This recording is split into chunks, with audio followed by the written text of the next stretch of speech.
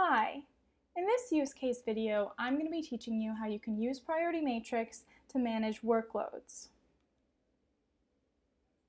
Sometimes, whether you're managing an entire company or just a small team, workloads can get unbalanced. Without the right visibility, some team members can have too much, while other team members can have not enough.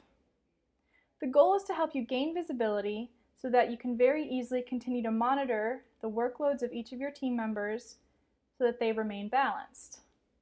Priority Matrix can give you this visibility. Now, as you may know already, you can create multiple projects in Priority Matrix with different quadrants. Now, I just wanted to pull up two different projects to keep it simple for the sake of this demo, but as you can imagine, as you are working with an actual team, whether it's a small team or an entire organization, there will be many more projects and many more people than simply two people that you may be comparing the workloads of. However, one thing is quite clear right now. When we look at this project, yes, we can see the different owners, but it's not very easy to really understand what the exact workloads are. In addition, we would have to jump back and forth and say, okay, John has 3 here, and how many does he have here? As a solution, you can use the filter plus the other universal views. So what I mean by the filter is that you can go to the top right, and you can filter your view down to tasks assigned to only one person. So as an example, I'm going to look at all the tasks assigned to Henry, and we see that there's quite a bit here, quite a bit here. We still have to jump back and forth, but using this filter that we have pulled up, combined with the master view, we can get a comprehensive list of everything that's assigned to Henry. Now, in contrast, what we can do is we can simply change this ownership filter to John, and we can see that John has a quite different workload. Really interesting thing to notice is that John has a smaller workload, but he has more due right now, whereas Henry has a much larger workload, but he actually has quite a bit of time. So as a manager, this type of visibility can help you shuffle things around to make sure that the workloads for each person are not only in terms of quantity equal, but sustainable in the given moment.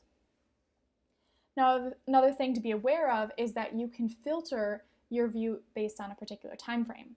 So we would simply go to this filter, and let's say show items with due date, and then let's filter it down. Maybe we just want to look at the workloads for the next week. So here we can see that John has 3 tasks, and in contrast, Henry actually has 0 tasks. So there are additional filters aside from ownership that can help you really drill down into that visibility. Another thing to be aware of is that you can also simply look at the details of an item by selecting, and then you can see the details on the right. So if we are curious about all these tasks that Henry has, we can select and look and see the effort, the progress, and any other context. Another thing to be aware is that this is simply one view. So this is the list view, but we've got the calendar view, we've got the Gantt timeline view, and we also have the reports view.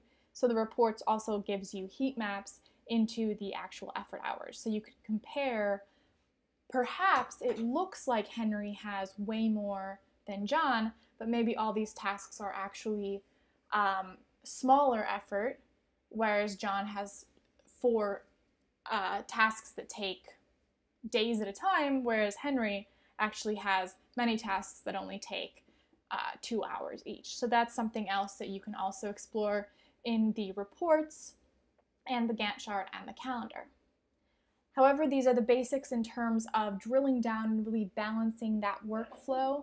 As you can imagine, if I were to remove this tag, I've got even more projects, but still this simple concept can, once again, no matter how many tags you have, no matter how many team members you have, it can really help you filter it down to really understand, does each team member have a sustainable and equal and fair workload?